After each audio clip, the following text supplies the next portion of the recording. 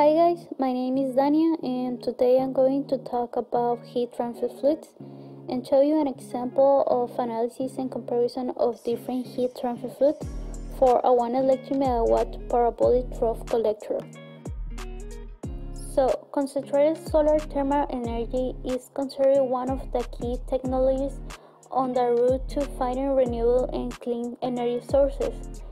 This way of generating energy can be applied in homes and small installations, but also in large solar thermal power plants. But what are heat transfer fluids? A liquid or gas that transfers heat from one component to another is called heat transfer fluid. These fluids are used in processes where cooling or heating is required to obtain and maintain a particular temperature. The attributes that are desirable in heat transfer fluid are low viscosity when temperature is low, high thermal conductivity and specific heat, environment friendliness, low or no toxicity, high flux point, and economical. In other words, an appropriate heat transfer fluid should have a low melting point, high boiling point, and thermal stability, low vapor pressure at high temperatures, low corrosion with metal alloys, used in storage tanks, low viscosity, high thermal conductivity, and high heat capacity for energy storage. And why the different types of heat transfer fluids? Well, generally the heat transfer fluids are classified into three categories.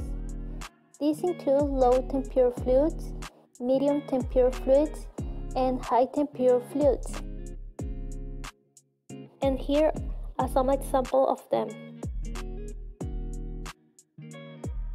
Now that we know what heat transfer fluids are, we can start talking about the analysis and comparison that we made of different heat transfer fluids. It's about a numerical simulation of a 1 megawatt parabolic Trough solar collector using 6 various heat transfer fluids under the weather conditions of Morocco.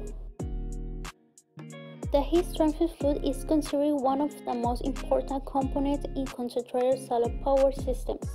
Cite the show of the most adequate heat transfer fluid determines in the one hand the maximum allowed temperature, the show of technology to be used, and the received materials. In fact, there are different types of heat transfer fluids, but now we will only talk about 6 of them.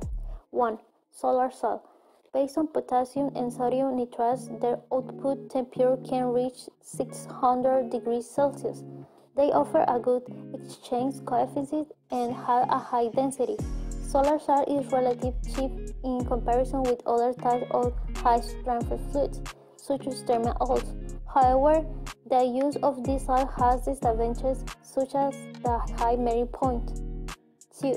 Heated salt. It has similar properties to solar salt, but it has low melting point.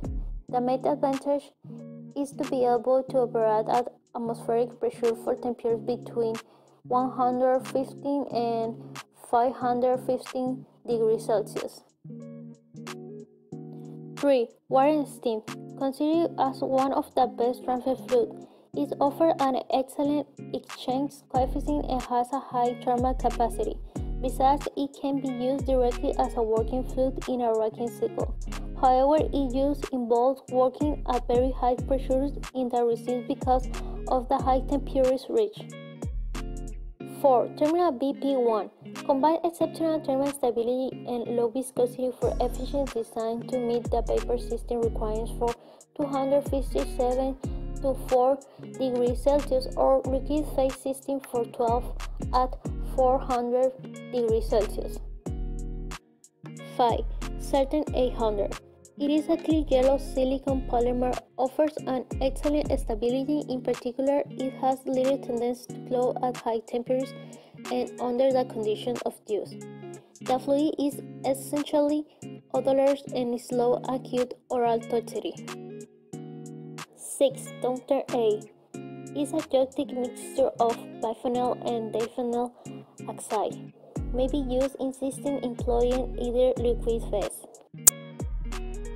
In order to determine the most suitable heat transfer fluid to be used in a small parabolic trough plant with a capacity of 1 MW, several simulation runs had been performed using Renius software. Renius is a simulation for the calculation and analysis of renewable power projects such as solar thermal power through power plants, solar thermal power towers, photovoltaic systems, among others. The following table shows the operating temperature range of various heat transfer fluids. In this study, a 1 MW plant based on parabolic trough technology has been built by assembling 6 electrode collectors with 2 results. The technical data of the field are summed in Table 2.